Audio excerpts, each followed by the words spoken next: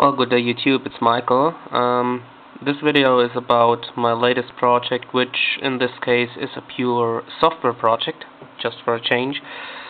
What it is a tool to use the AES, the Advanced Encryption Standard block cipher algorithm on a CUDA graphics card, on a CUDA device.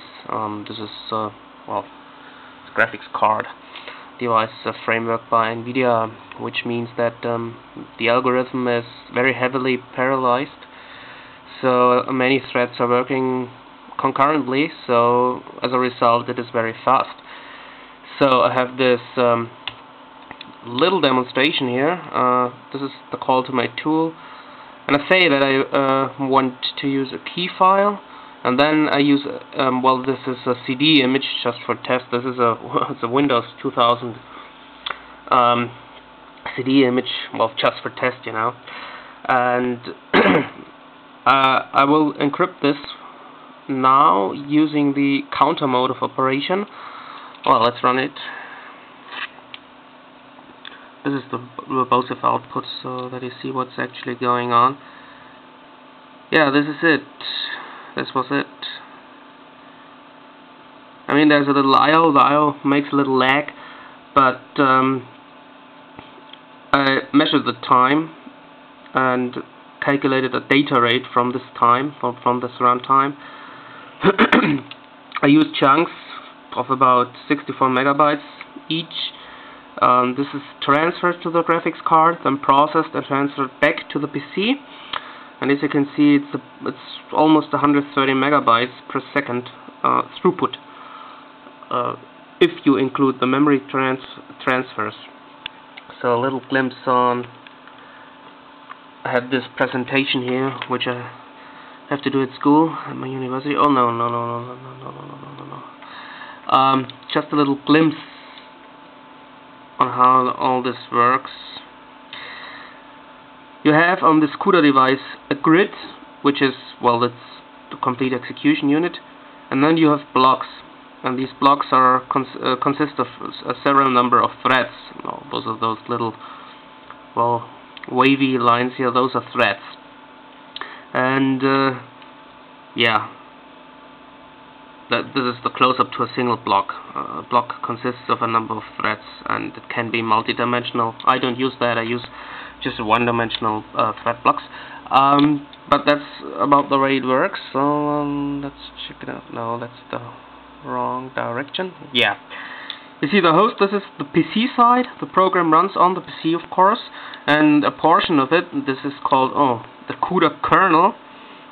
This runs on the graphics card, the device. So could also be a Tesla card or something. And, well, the host PC copies the data to the device, then the device comes and executes the thread grid, and then the data is copied back. That's about the way it works for most of these CUDA programs, and that's the way mine works too. Yeah, it's about a nifty little tool by now. It supports a number of command line options. It also supports reading a password from the terminal. You enter a password twice, and you can use the password to create a key for the AES algorithm. You can use a key file or a key stored, a truly randomly generated key stored, and you can enter the key just immediate on the console, which is just for testing purposes mainly. You would either use a key file or enter a password. A password is less secure, but key lengths up to 265 bits are available. You have to notice that there is a related key attack for the AES available, which compromises key lengths of 256 bits. And after you compiled it, let's run that too. I have this test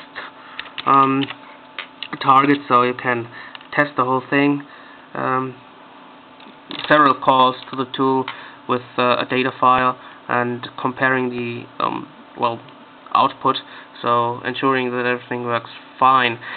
Well, yeah, the project is available on my homepage, and it'd be nice if anybody of you could test the tool with your graphics card. Now I have the GeForce 9600 GTS, which is, well, not the fastest one. It has 8 multiprocessors. You can use -L to list your devices. It has 8 multiprocessors, which makes up for a total of 64 streaming processors. This is the value here, and there are cards around with up to 30 multiprocessors. So given the nature of this programming, this parallel programming, it should scale very well up to, well, a few hundred megabytes per second, and I'd like to test that. I don't have the hardware. So if anyone wants to test it, you'll need the CUDA 2.2 framework. It probably won't work with a framework later than that, which at the time I started this, the driver was still beta, so I wanted to use the 2.2 version.